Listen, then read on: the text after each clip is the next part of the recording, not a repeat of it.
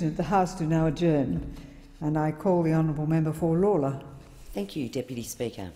No, Speaker. Oh, thank you, Madam Speaker. I rise this evening on a variety of matters in the education and early childhood area. As you may be aware, the electorate of Lalor has over 10,000 families that access early childhood support and many that access out-of-school hours services. Most of my electorate would be classified as urban growth. However, there are still small pockets of quite isolated rural areas that I represent. One such is Little River. Population of Little River is around 750 people.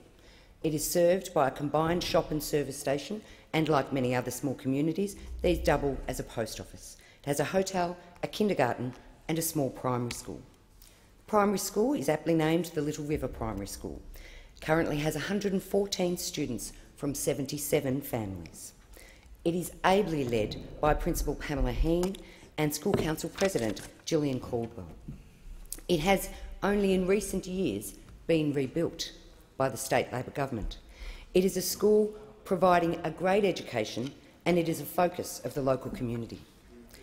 2 weeks ago, the school contacted me, shocked to discover that due to a change in classification, it is now regarded as an urban city school. Now, Madam Speaker, this school has an out-of-school hours care that operates from 7 to 8:45 a.m. and 3:30 to 6:30 p.m. Monday to Friday. 57 students from 39 families access before or after school care out of the 77 families that use the school.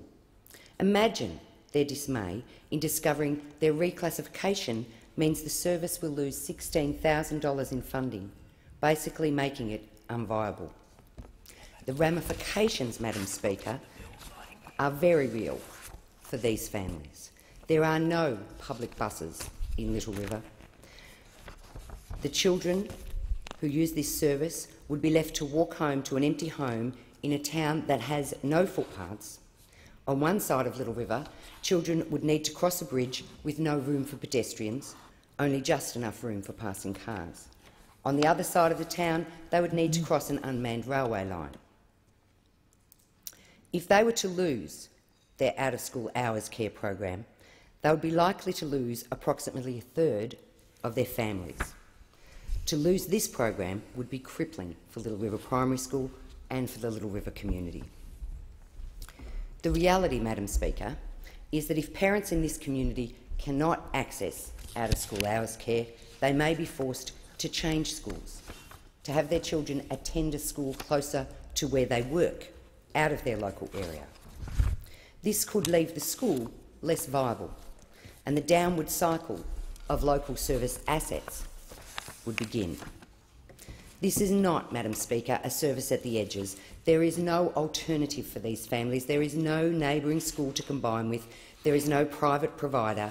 This is a vital service that has been supported to date by the Commonwealth Government. It seems a short-sighted decision, and I call on the Government to reverse it for the Little River Primary School and for other schools similarly affected. I would also like to speak on other matters around education and early childhood. I would mention the impact of the cuts to kindergarten funding, dropping the guarantee 15 hours of kindergarten, and the huge effect this will have on our community.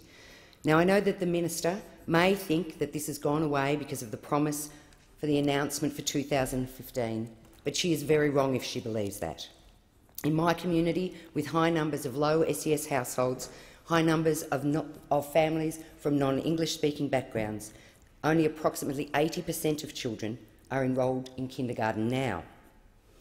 With a potential increase in fees, this number would only, the number of children not attending kindergarten would only grow.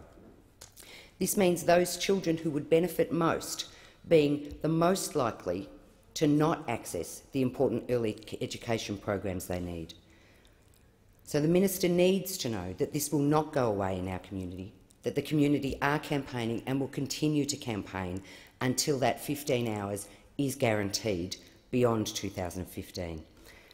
Further, my community has the highest number of registered family daycare services in Australia, and there are 44 services in Lalor that are set to lose funding due to the cuts to family daycare funding.